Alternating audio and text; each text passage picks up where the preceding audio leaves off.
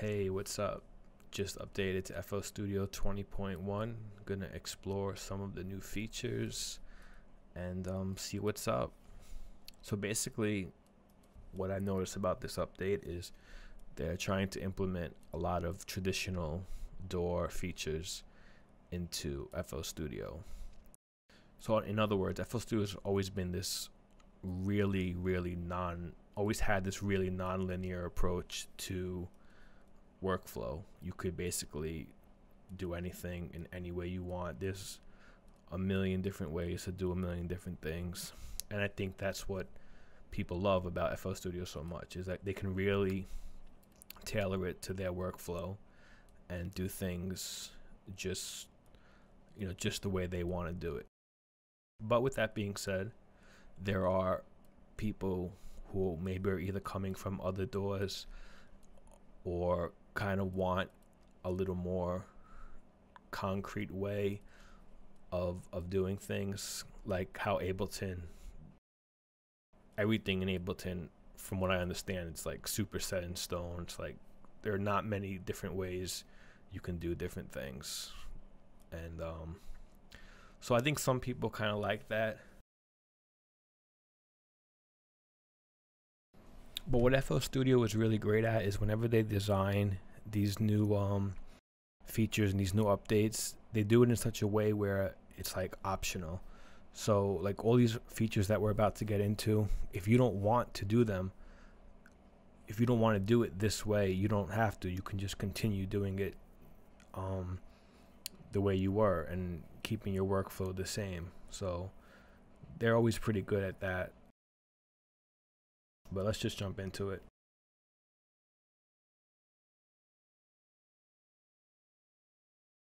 So first thing I want to show you is that if you right click on track 1 over here and go to track mode, instrument track, we can now set an instrument to this track, and it'll essentially be married to that track. So we'll open up a Citrus, and we notice a few things right away. Track 1 is now colored yellow and is named Citrus, and we have a little 1-bar pattern thing. It went right to the mixer, labeled Citrus and everything, and it also went to the channel rack. This was all from just right clicking track 1, going to track mode, and just selecting Citrus. So let's take a look at the channel rack. You'll notice that the mixer assign whatever track number thing is grayed out, but you can still move it. You can move it to any track you want, but Citrus is still going to stay on track 1 in the arrangement, in the playlist arrangement mode. So but if whatever reason you want to move it to track 14, you could do that. And what's great about that is when you have effects, so we all know the traditional way of adding effects. You go to mixer, whatever, you add reverb, we all know that. Okay, but now you could go to the browser and just drag and drop right there, and you'll see Fruity Reverb is in the mixer. And if we move it, it stays wherever it goes. The reverb stays, and we have as many effects as we want, and same thing, everything is married. It'll just stay together. What I would recommend is, just for the sake of not being so confused, if you have Citrus on track 1 over here, I would just keep it on track 1 in the mixer, just for consistency purposes. that's kind of the whole point.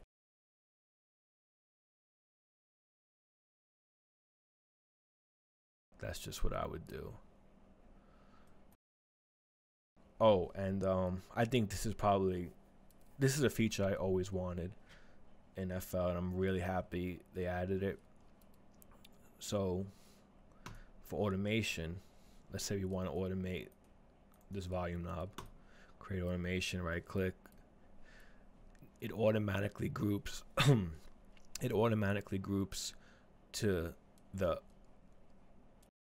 instrument it was assigned to, which is really great. Which is really great. Before you would just put like the automation would just be wherever you wanted it to be, which is good if you like that, but for the sake of staying organized, now it's all together, and you can add as many automations as you want, and it's all neatly grouped together. It's organized, yeah, I think that's a great feature. I always wanted to see FL Studio do that, so that's cool. Okay, so also let's click another track. We now have some features with audio tracks. So I could right click, go back to track mode where we found the instrument track, and right above it says audio track. So we can basically assign this to be an audio track. So we'll just say insert 8 is an audio, just color it to, okay, and we'll name this audio.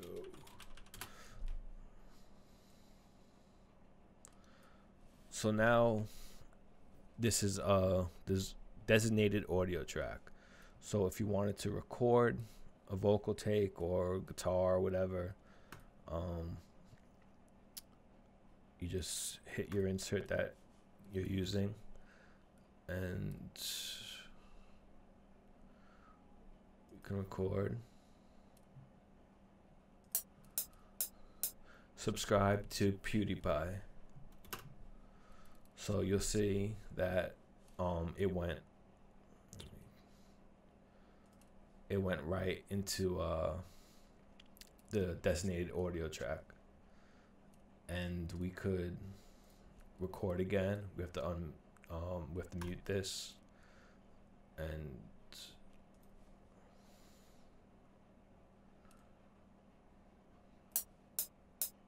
subscribe to PewDiePie.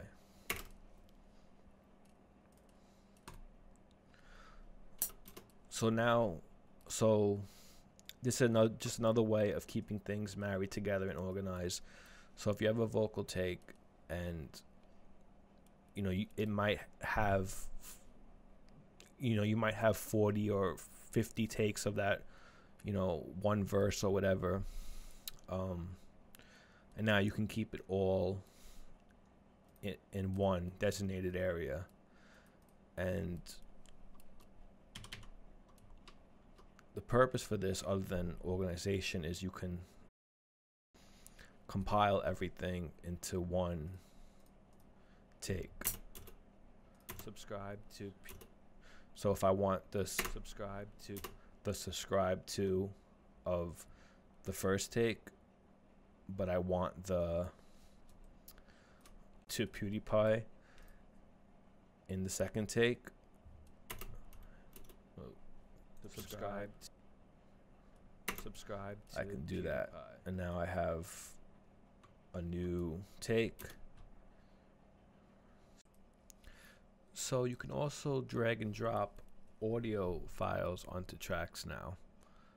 So let me show you what I mean. So we'll throw this on track 1, and we'll get 3 options: audio clips, audio tracks, and instrument tracks. Now audio clips, as far as I know, all that really does is rename the track to the audio file name and change the color. That's about it. Unless I'm missing something, let me know in the comments. But the interesting things here are instrument tracks and audio tracks. Now, instrument tracks is basically what we just did with Citrus, only instead of working with a VST or an instrument, we're working with an audio file. So let me show you what I mean. We click instrument track and it names it. We get an I for instrument, and we don't see the waveform because we're still working in MIDI. So since we have no MIDI assigned, we have nothing playing. We assign MIDI, we get the loop. So, and just like with the Citrus, this is grayed out, the assign mixer track, and we can move it anywhere we want, and the effects will follow, and everything is cool. So yeah, it's exactly what we did earlier in Citrus, except we're working with an audio file in MIDI. So that's that. Okay, so moving on, we'll click audio tracks now. Okay, so now you know things are a little different. It went to the audio section of the channel rack, and we have we got a little A for audio. And what I don't like about this though is I wish that, since see how I put it in track 5, I wish it went to track 5 automatically in the mixer, but it seems to just be going to the next available track in the mixer instead of coinciding with wherever I put it in the whatever track I put it in the arrangement. So I mean, yeah, that's whatever. And this doesn't move along with this doesn't move like an instrument track. It stays here. It stays in channel 2, track 2, but there are some cool things we can do with this, like with automation. We can create automation. So maybe just a volume thing.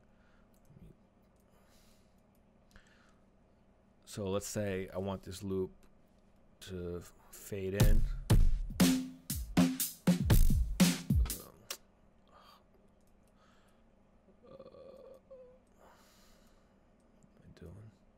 Take that off. Okay.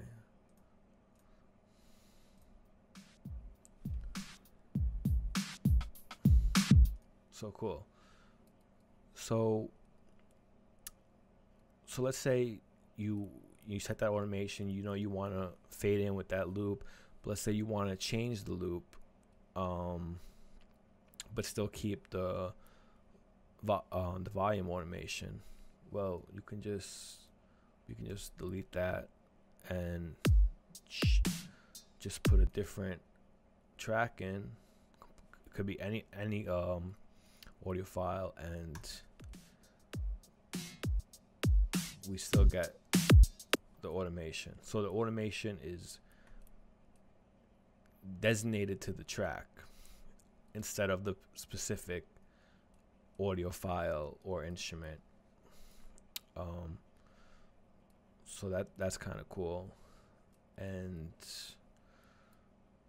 we can also just throw in tracks the same way that we always could, you know, just with just by dragging and dropping it right into the playlist. But if I throw it into the assigned audio track, you'll notice in the channel rack it goes right to channel 2. So anything that's in this audio track will be assigned to track 2. But for some reason, when I take it out, it doesn't automatically come out of track 2. We have to manually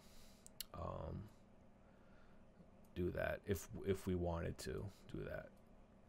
But yeah, as soon as you throw it into this track, it'll go right to track 2.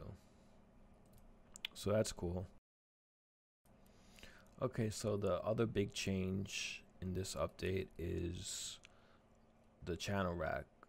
So you'll notice a few things right away, that we have a little X out button. That's cool. You notice the slider, the swing is no longer a slider, it's a knob now. So yeah, that's whatever. You still got the piano roll option and all the MIDI options, velocity, panning, stuff like that. And this is new, so we can set the channel rack to way more. It could go way bigger than it ever did before. So 8 bars is 128 steps. Now I'm using a 27-inch screen right now, and I don't even think this whole thing will fit. And it oops. So yeah, it's so big 8 bars won't even fit in on my screen. So that's pretty crazy.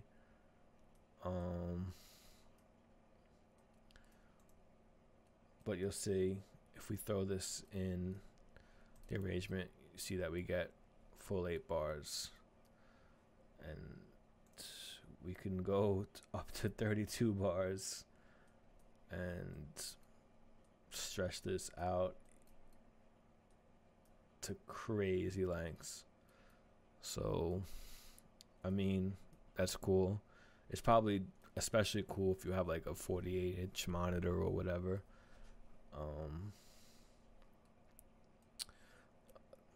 You can to be able to see all that in one screen I would imagine to be pretty helpful. But so yeah, let's just put this to 4 bars, and okay, so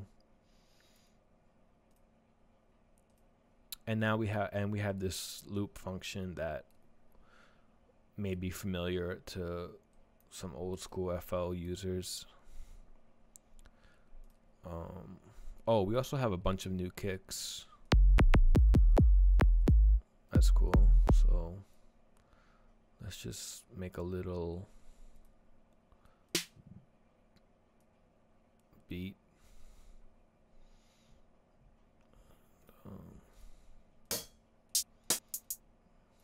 Actually, change this to 2 bars.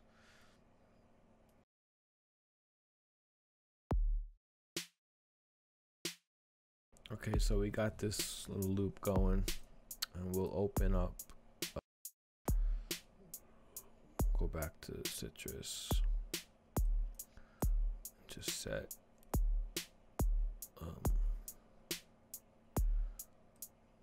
whatever, it doesn't really matter.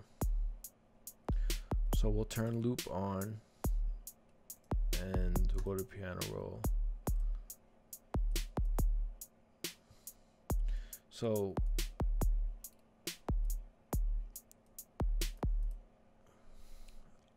Citrus is just gonna loop for 1 bar while the rest plays out.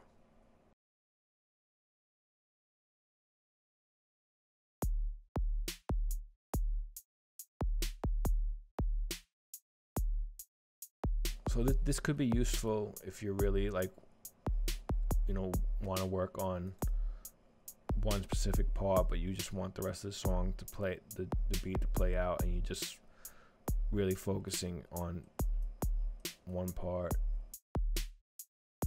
I guess that would be useful. There's also some other options.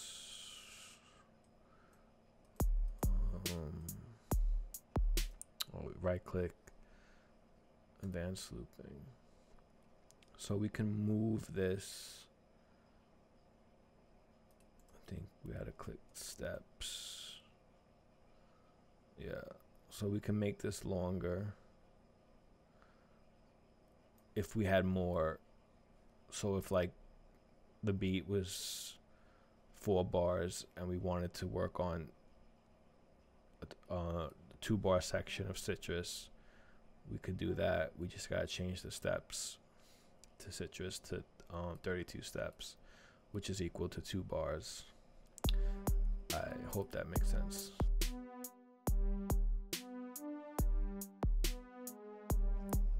Yeah, probably not a feature that I'm gonna use too often. I think that's why they got rid of it in FL Studio 12, but I guess it's kind of like a legacy thing.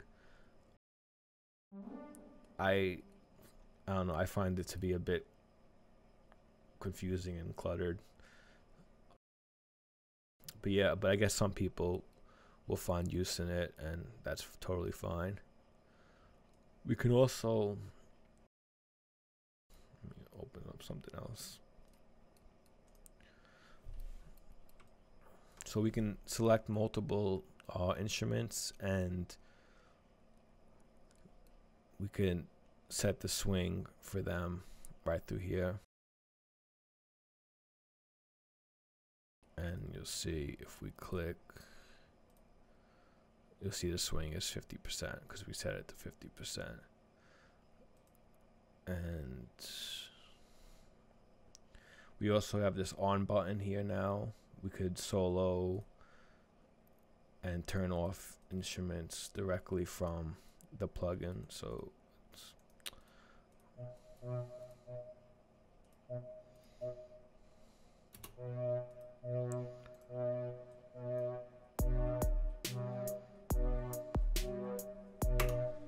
yeah, that's a nice little feature to have. Mute and solo right from the plugin itself.